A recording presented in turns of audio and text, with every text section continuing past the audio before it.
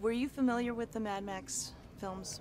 Yeah, I'd watched both of the first two Mad Max movies a while ago. I'm an avid movie watcher. I love movies, and so I'd seen them and thought they were incredible. And then I watched the third movie just before I went down to meet George Miller, so I was really aware of what this Mad Max world was. But Abbey, I think, has a completely different experience with them. Yeah, I mean, for me, coming from Australia and having a true Aussie dad who is a big supporter of Mad Max and always loved it. So for me, it was something that I grew up on. You know, I'd seen them numerous times. Me and my brothers and sisters had seen them numerous times. So I had already, it was fully ingrained in my brain, all three of them, you know.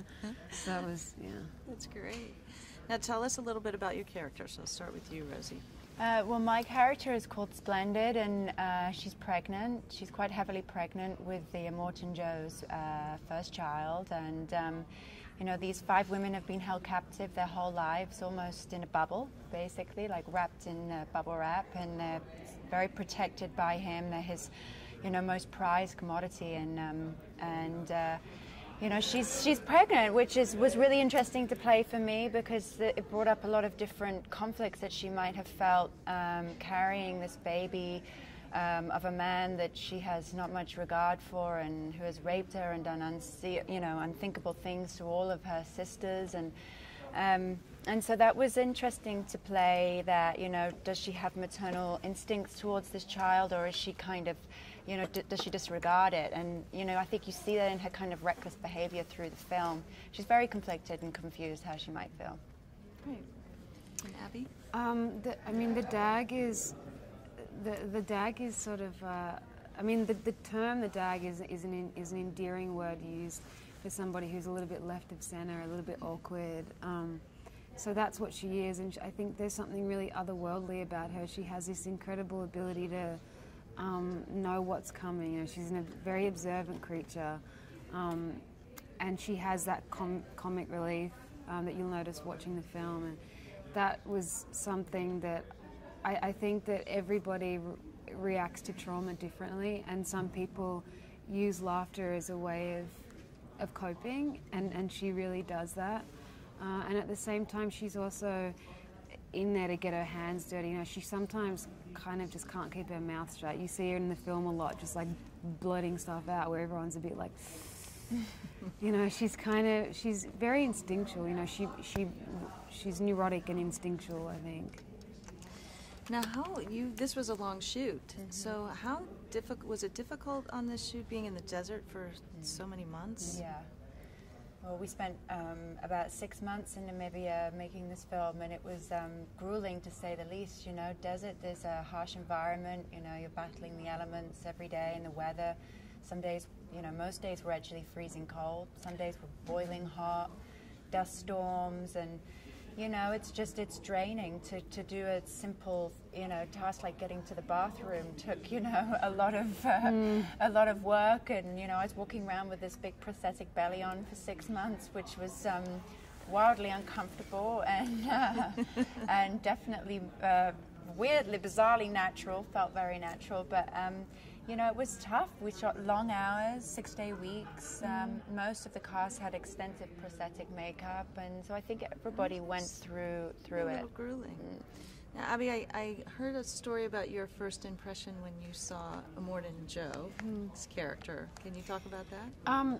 It wasn't actually the first time, but there was a moment where the Immortan had. It was the moment where the Immortan had captured one of the sisters, and there was a scene where the cars were side by side, and he was sort of very threatening in his appearance. And Hugh Keays-Byrne is quite method in his approach, and so even off set, he would address us as you know, what did he call us?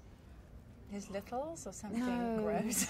Something bizarre. It was always, it was interesting being around him because he still was in character. And so for us, you know, having limited acting experience too, we were a new experience. It definitely kept us on our toes, and was weird to navigate around him, you know, in the lunch line. But yeah, there was a moment where we had some time before shooting, and we were sitting in the war rig. We were waiting to shoot, and I was just staring at him, and he was staring back at me, and I lost my sense of self totally, and had a really bad panic attack, and I couldn't breathe, and my heart was pounding out of my chest, and they had to stop the shoot, and I had to breathe into a bag, and I was crying. It was intense, and for me it was the first time that I'd ever had such a bodily experience, a bodily reaction to something like that before whilst filming. You know, I liked the experience. I liked that I realized that I can let myself go like that. You know. Oh wow. And how was it? Can you talk a little bit about working with George? What kind of a director he is? Let's start with you. He's a genius.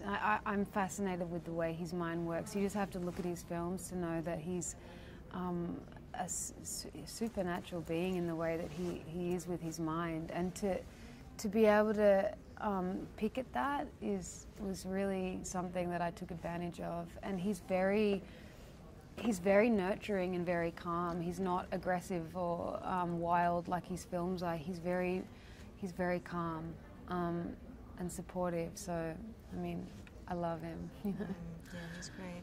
And maybe you can, Rosie, you can speak to his rehearsal process. Yeah, I mean, Abbey put it so beautifully there. I mean, George was incredible force for us. You know, all of us, 5 young girls coming in, with limited acting experience. I felt very protected and looked after by him, and he was really there as our director to guide us through every single moment.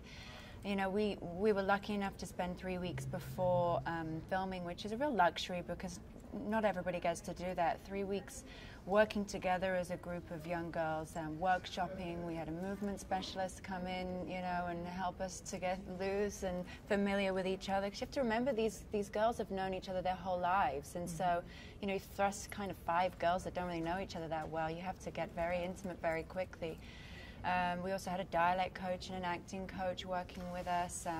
Eve Ensler, who wrote the Vagina Monologues, who was just such a, incredible part of the process for us, came in to help us strengthen our characters. She's done extensive work in the Congo with a lot of rape victims, and so for us to get to pick her brains and to hear her stories really gave us the backbone and emotion for these women, and it was very moving for all of us, I think. That's great. Well, thank you.